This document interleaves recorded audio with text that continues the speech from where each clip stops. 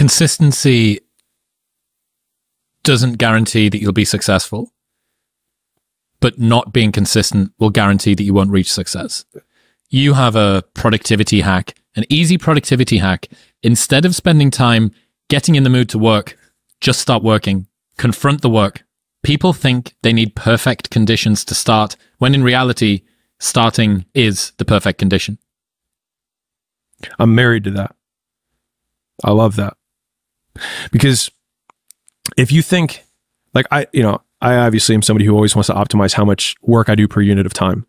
And so I was, there was definitely times earlier in my life I was really romanticized by these like very extensive morning routines and supplement rituals and like all this stuff of mental masturbation around the work that needed to be done. But when I looked at 2 hours later and nothing had actually gotten done, the moment you begin working is when your output per unit of time goes up. And so that makes beginning the single greatest hack that you can have for everything else that you do in work. Because the thing is, when you start working, you start getting in the mood to work, right? Like everything else is procrastinating around the work that you think you should do. But like I have noticed, for me at least, I have some big mental tasks, you know what I mean? Like big content piece or big thing that you need, like, it's going to take real mental effort. It takes me like 5 minutes of actually being in it to then get a little bit of a lay of the land to then get into it.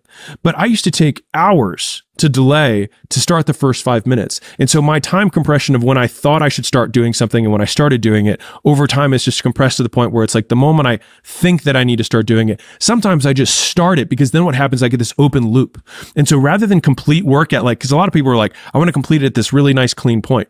Stop halfway through the sentence, because it'll drive you mad. That's the Zygarnik effect in full work. Do you know this story, Zygarnik? I don't. Oh, wow. This is well, that's way more than I do. That's what you shut up. That's what you're leveraging here. So the Zygarnik effect was a study originally done on servers in restaurants. Okay. And they realized, you've ever been at a restaurant and a server comes up and stands with their hands behind the back and go, what would you like tonight, sir? And you say, I'll have the lobster roll and a glass of red wine and a blah, blah. And you're like, this motherfucker's not, he hasn't got a pen or a pad of paper. He's crazy.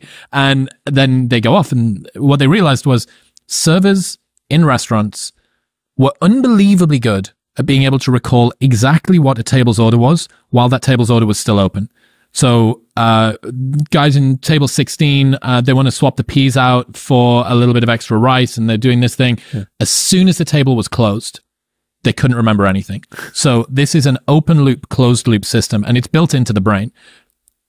The brain abhors an open loop. It's the same reason why Netflix cliffhangers at the end of every episode guarantee that you'll watch the next one, because you can't bear the fact. There's even novels in the dark romance genre that make guarantees that there won't be cliffhangers. They put it on the front or the back of the book, and they say no cliffhangers guaranteed, which is, people have so much distaste for it that it's a selling point that you get the closure at the end of it. Yeah. And finishing halfway through a sentence reduces the activation energy required to begin that sentence the next day, and it keeps it in your mind too overnight. So I think, whether you've stumbled on it or whether you knew about it, you've managed to leverage a pretty powerful piece of psychology there. Sick. Going back to the work thing, another one from you that I absolutely adore. It just takes work, shitloads and shitloads of work. Every time I try and dress it up or cut a corner, I get brutally reminded the work just needs doing. The work doesn't care who you are. It just cares that it gets done.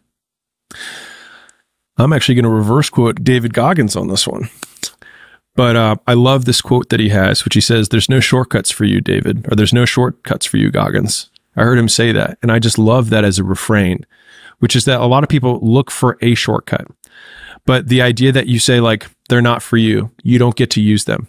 You are immune to shortcuts. I just love it because then it just further shortcuts the path to the work that needs to get done. And I wrote that tweet on my, 11th run of this presentation that I'm doing, because that's a recent one. Yep. And so it was like 11 o'clock at night. And so right now I'm working triple shifts, which is not common for me. I usually do 2, not 3.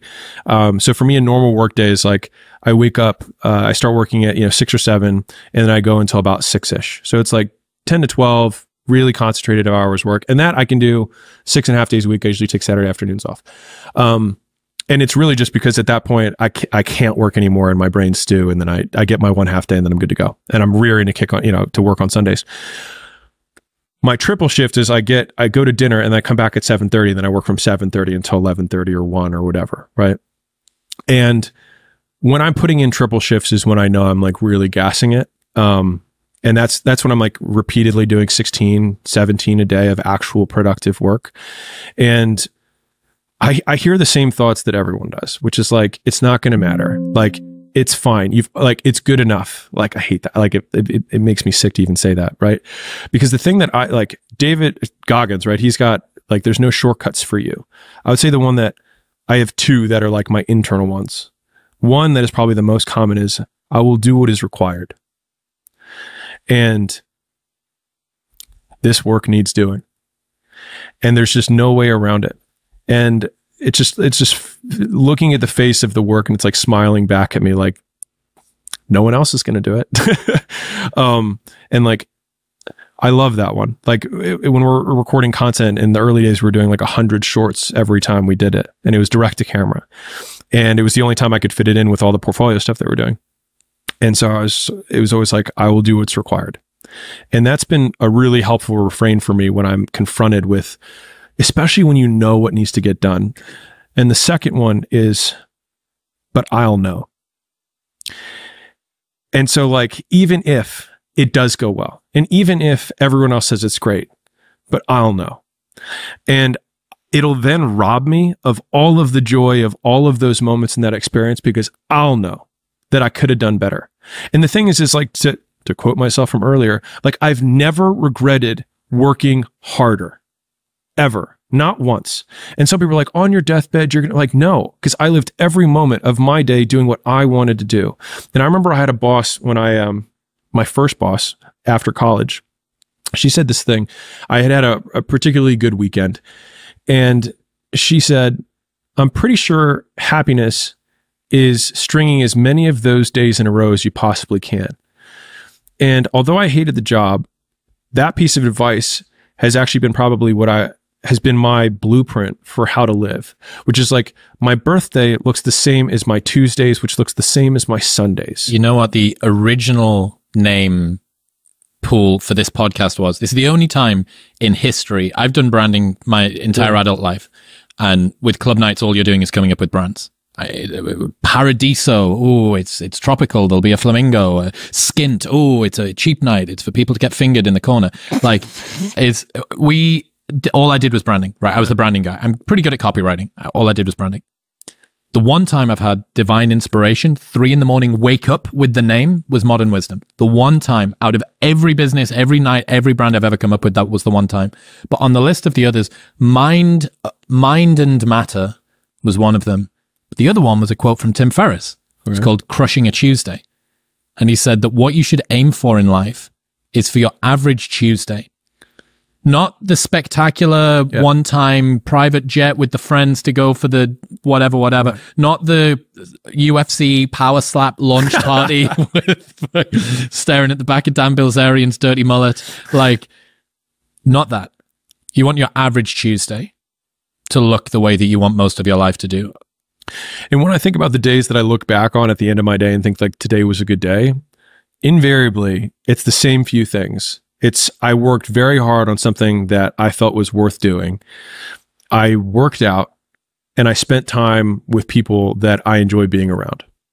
If I do those 3 things, I had a good day.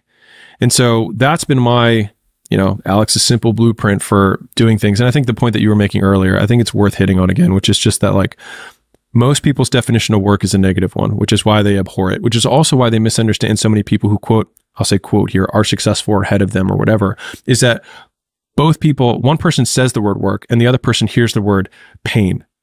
And so the first step to like becoming more successful is understanding the language that the people who are successful are using. They're actually defining the word differently.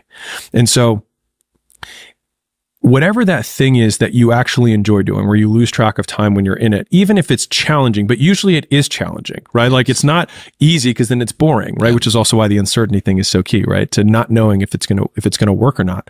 You are going to work though, either way. Is that The people who are, quote, addicted to work make it easy to be addicted to work because they do things worth doing.